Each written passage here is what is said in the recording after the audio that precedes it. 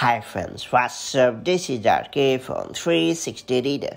It's time to learn how to disable auto brightness on Mac.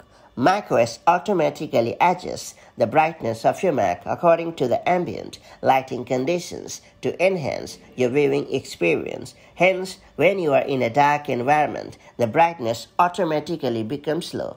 Likewise, when you are in a light environment, the brightness goes up to ensure you have a more comfortable viewing experience.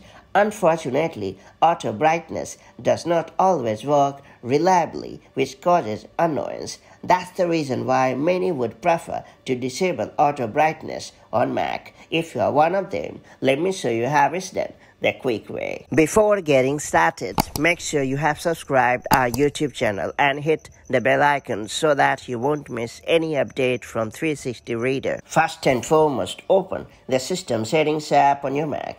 Alternately, click on the Apple menu that shows at the upper left corner of the screen and choose System Settings in the drop-down menu. Now scroll down and choose Displays.